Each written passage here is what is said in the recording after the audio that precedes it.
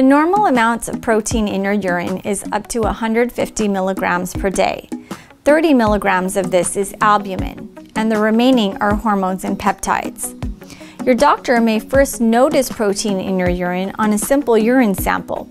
And if you do have protein in your urine on the urine sample, you already have abnormal amounts in your urine.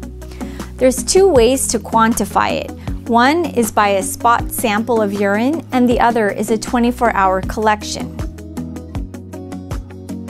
Protein in the urine can be benign and transient, which means it's nothing.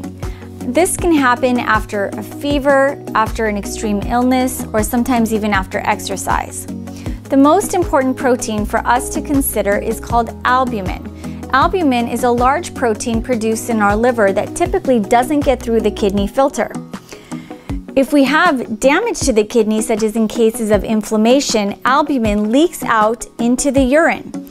And remember, albumin is like the glue that keeps water inside the blood vessels. So if we're leaking large amounts of albumin in the urine, then we get swelling of our legs, puffy eyes, a puffy face, and even sometimes shortness of breath because water accumulates in our lungs. There's another syndrome called Nephrotic Syndrome. In Nephrotic Syndrome, we leak out over 3,500 milligrams of this protein albumin into the urine. Patients with Nephrotic Syndrome will often complain of puffy eyes, a swollen face, swollen legs, and they even have high cholesterol levels.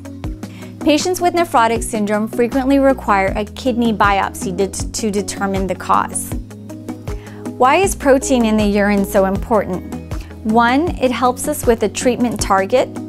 2, patients with protein in the urine are at higher risk for cardiovascular disease. And 3, it helps us identify early kidney disease. Patients may have protein in the urine even before their blood creatinine level goes up.